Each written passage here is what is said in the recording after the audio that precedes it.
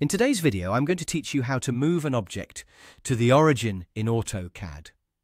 We'll start by setting our coordinate system to Cartesian, which is a crucial foundation step when you're dealing with precise movements in AutoCAD.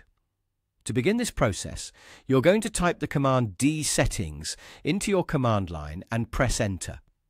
This command will open up the drafting settings window, offering a variety of input and snap options.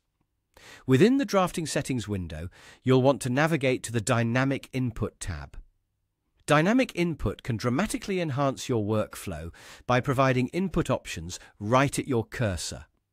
Under this tab, you'll notice a section labeled Pointer Input. There's a Settings button located just below this section, and you should go ahead and click on it.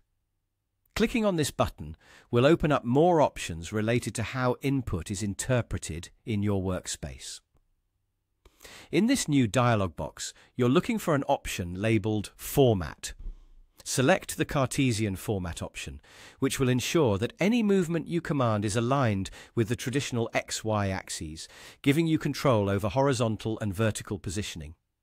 Just below this, make sure to choose Absolute Coordinates. Selecting absolute coordinates is essential, as it means you're specifying an exact point in the drawing space, rather than a relative movement from a current position. Once you've made these selections, click OK to close this settings window. Then you'll need to click OK once more to exit the drafting settings window entirely. Now that we have the right settings in place, let's move the center of a circle to the origin, which is the point where the X and Y coordinates are both 0.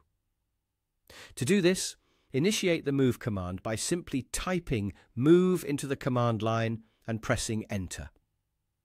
You'll then be prompted to select the object you'd like to move. In this case, we'll click on the center of our circle.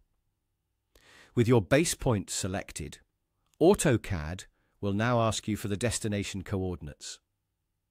Since we're moving to the origin, type in the coordinates 0 and press Enter.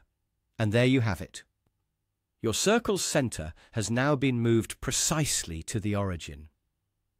By closely following these instructions, you can ensure your object is correctly aligned with the origin point, perfect for further editing or integrating it into a larger design.